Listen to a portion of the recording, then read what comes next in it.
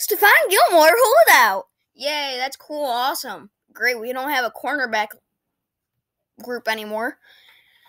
Now we're going to have to get Richard Sherman or something. I don't know why they didn't draft the cornerback in the draft. They should have. And, Stephon Gilmore, holding out for mandatory minicamp.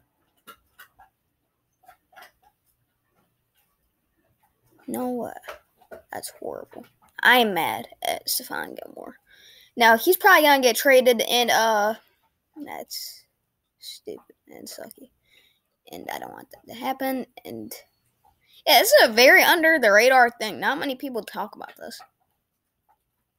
But, yeah, I'll see you guys in the next one. I am mad at that. And, yeah, I don't think it'll be good for the Patriots.